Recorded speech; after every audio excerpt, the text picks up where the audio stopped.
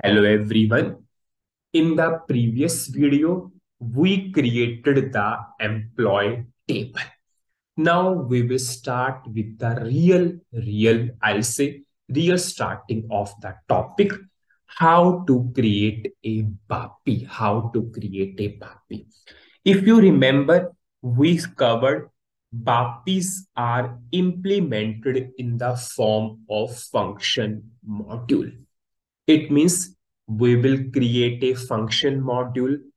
In that function module, we will write the logic. Then we will create a business object of that function module. So we'll start with the first part, that we will create a function module and we will write the logic into that function module. Now, we all know whenever we want to create a function module, the first thing we should always create a function group. We should always create a function group. What is function group? Function group is a container for the function modules. Yes, your all function modules stored into function group. So function group is a container for the function modules. So we will create a function group first, then we will create a function module. Now I will go to transaction code SC80. SC80 is the transaction code for the function group. From the drop down, I will choose function group. Now, I will give some name to the function group. Suppose I'm saying ZFG. FG means function group. And I'm giving, suppose, underscore employee underscore, I will give some serial number.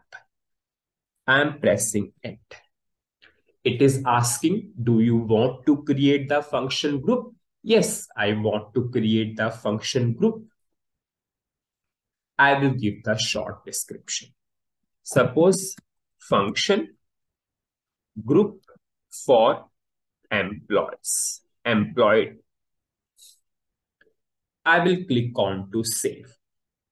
I will save into package. I will save into transport request.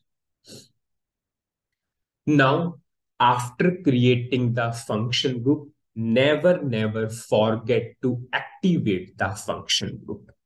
Right click on the function group and activate the function group. So our function group is active now. Now we will create a function module. Now, just I'll say the major important points will start here. You are simply not creating a function module. You have to create a business object also of that function module. Because what is BAPI? BAPI is a function module having a business object. So we are starting with the function module, yes, but we need to create a business object also of that function module. It means we need to follow so many prerequisites while creating the function module itself, so that whenever we will create business object, everything will be properly aligned. Otherwise, what will happen? Whenever you will create the business object using that function module, you will receive lots of errors if you are not fulfilling all those prerequisites. So we will start with all those prerequisites one by one, and most important points will cover now. So what are the prerequisites? What are the prerequisites?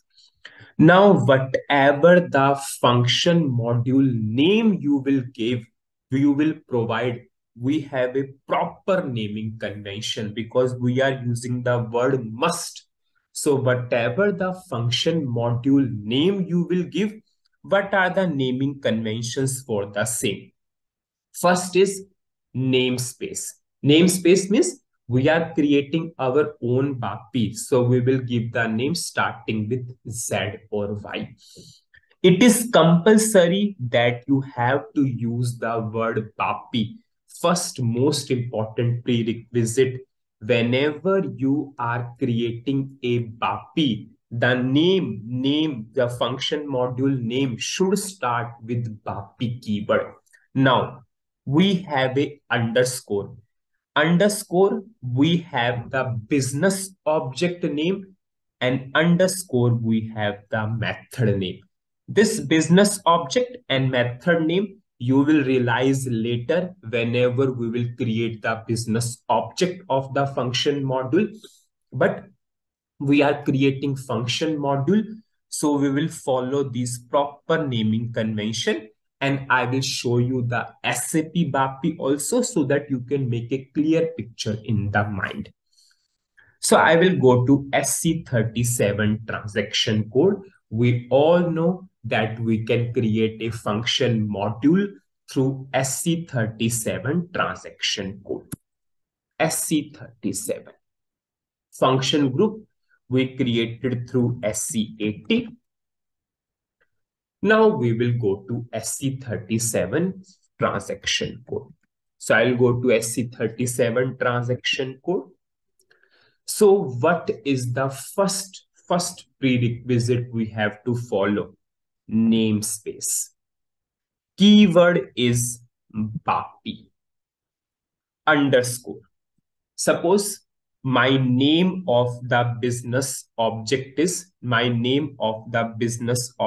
is, suppose I will go for employee. Whenever we will create the business object, I will follow this name. Underscore method. Suppose my method name is create. As of now, just understand that we have to give the method name. Once we will move on to business object, you will automatically understand what method is. So I gave the proper naming conventions, proper prerequisites, because we want to create a business object of this function module. So what the proper naming convention? Namespace, BAPI is the keyword, underscore your business object, underscore your method name. Just compare it to your, I will show you any already available BAPI, already available SAP BAPI. Suppose I will show you any already available SAP BAPI. You can easily compare. Suppose I'm going for this BAPI material save data. Is this starting with a BAPI keyword? Yes, because it is SAP namespace, so Z is not there. Now BAPI underscore. Now what is this material? This material is the name of the business object. And what is this save data? It is name of the method. So we have BAPI, business object, and method. And once the topic will proceed, you can easily compare. Now I will click on to create button. I will provide the function group which I created. So we will provide the function group. This is the function group which I created. I will provide the short text. Suppose we will write BAPI for employee.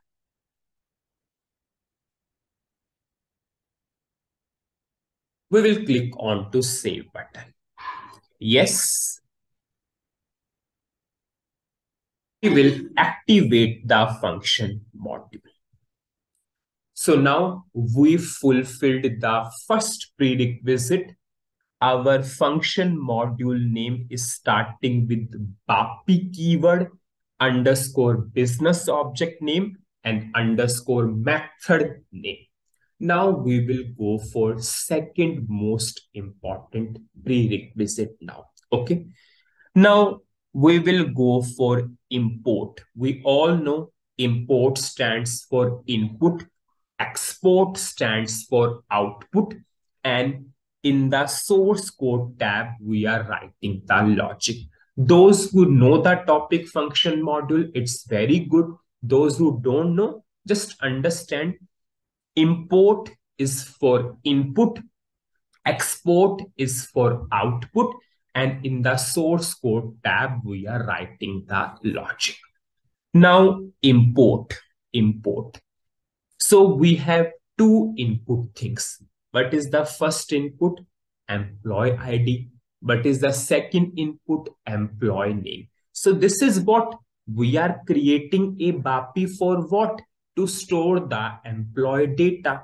And we have how many columns? Employee ID and employee name.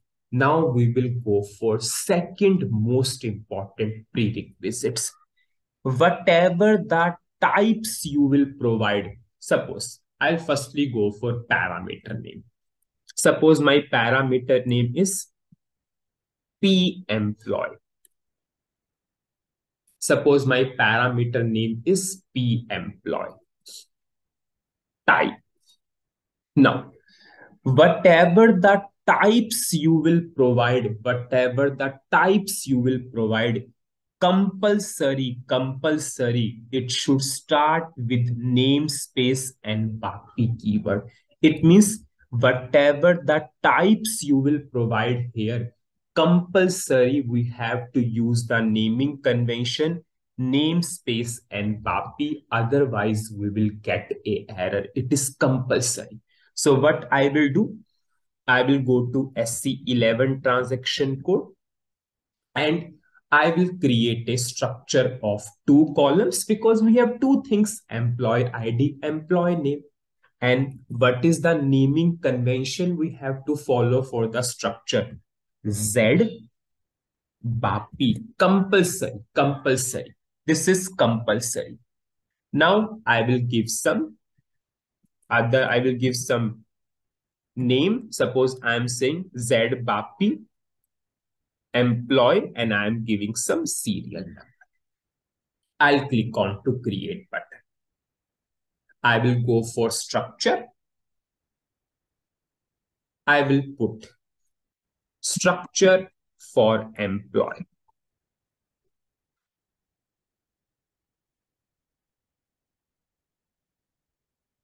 What will be the first column in the structure? Employee ID. We already created the data element for employee ID. I'll simply pass it here.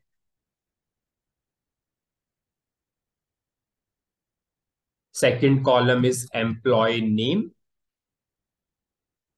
I will pass the data element of employee name.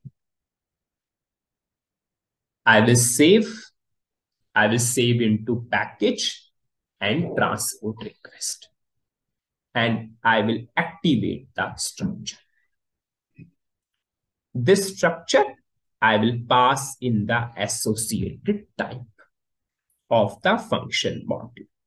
And you can see we fulfilled the second prerequisite.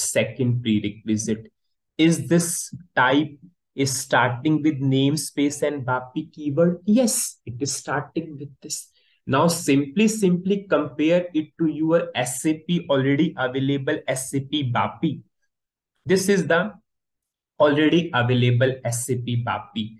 Just see, is the all parameters type is starting with a BAPI keyword? We all worked on so many BAPI, but I think many times we are simply missing these things. So your all types are starting with a BAPI keyword, already starting with a BAPI keyword.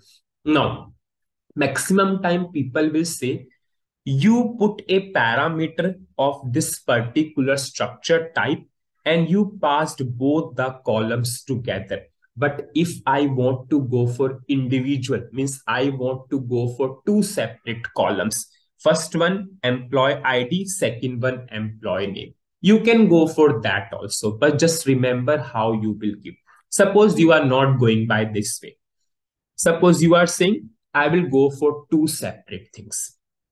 Employee ID separate, but here, just see how I will give here.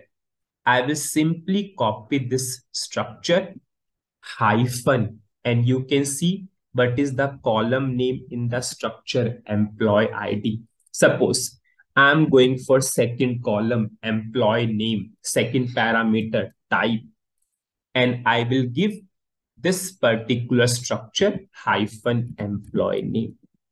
Just see, types are starting with BAPI keyword only. If you want to go for, if you want to refer individual, it's okay, no problem at all. But you have to refer the structure name first, which is starting with BAPI keyword. It's your wish. You want to go for together, it's your wish. In this structure itself, we have both the columns available. So this parameter has both, this parameter consists of both the columns. If you want to go for individual one, no problem at all. But please refer like this only. Otherwise, whenever you will create a business object, you will get a error. It's your wish how you want to go. You want to make a collective parameter which is of this structure type, and structure has two columns. If you want to go for individual parameter, it's your wish, but just remember the type should start with the BAPI keyword. We refer the particular column, we refer the particular column. So what we studied in this particular video, we started with creation of the function module, and later we will create a business object of that function module. So we fulfill the, so we created the function group, because whenever we want to create a function module, the first thing we need to create a function group. Function group is a container for the function module. Then we started with the creation of the function module, but we are not creating a normal function module. We are not simply creating a function module. We need to create a business object later also. So whenever we will create a function module, we need to follow so many prerequisites so that business object will not give any error. And what the first prerequisite we fulfilled, we gave the name, namespace, BAPI, underscore business object, underscore method name, first prerequisite. And the second prerequisite, whatever the associated types you are providing, it should start with namespace and BAPI keyword. If you are going for collective, it's okay. If you are going for individual one also, remember they should always start with a BAPI keyword. Now in the next video, we will continue this particular thing. That's it in this video. Thank you.